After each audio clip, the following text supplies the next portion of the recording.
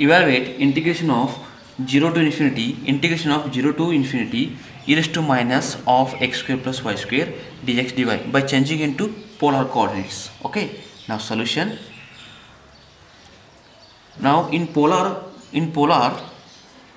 change into polar. In polar, so we would take x is equal to r cos theta and take y is equal to r sin theta.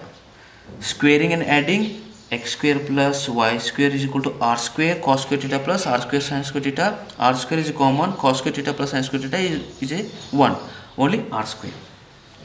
And dx dy you consider in polar form r into dr d theta. Okay, now see, I is equal to integration of 0 to infinity e to the power minus x square y square dx dy, means this is x is equal to 0 to infinity and y is equal to 0 to infinity, only positive side, means this any p point pxy is a positive side, x and y axis. First quadrant of this is first quadrant, x and y are a positive, both are positive means first quadrant. Okay, since x and y varies from x and y 0 to infinity. Okay, now this is a first quadrant, x and y are both are positive, x and y both are positive means first quadrant. Now consider theta. In first quadrant, theta varies from 0 to pi by 2 because is a first quadrant. First quadrant. Okay, now thus I is equal to integration of, you take theta is equal to 0 to pi by 2 because first quadrant, and x and y are positive 0 to infinity, and r is also varies from 0 to infinity, x and y integration of, because required d theta means theta limits and dr means r limits, r is also 0 to infinity, e to the power minus of x square plus y square means r square minus r square dx dy means r into dr d theta. Okay, now this is not possible to integrate this one. Now we put r square is equal to theta.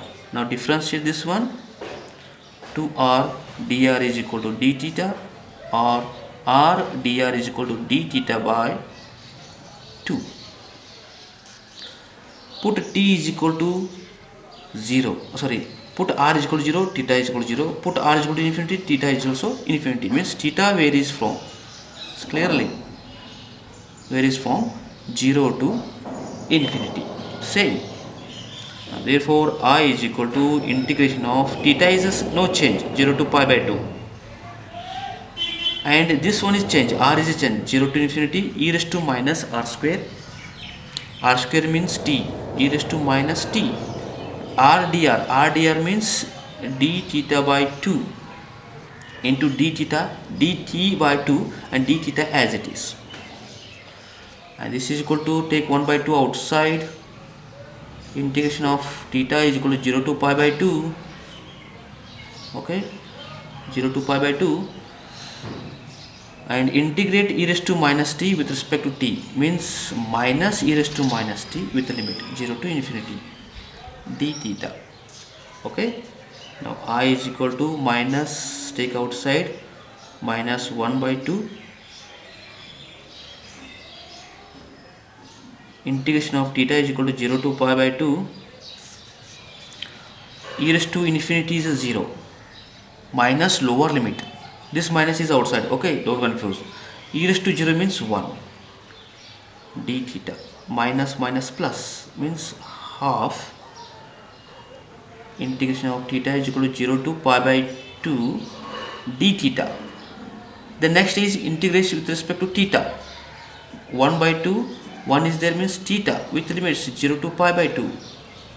Now therefore I is equal to 1 by 2, first you apply the upper limit pi by 2 minus lower limit 0, now this is a pi by 4.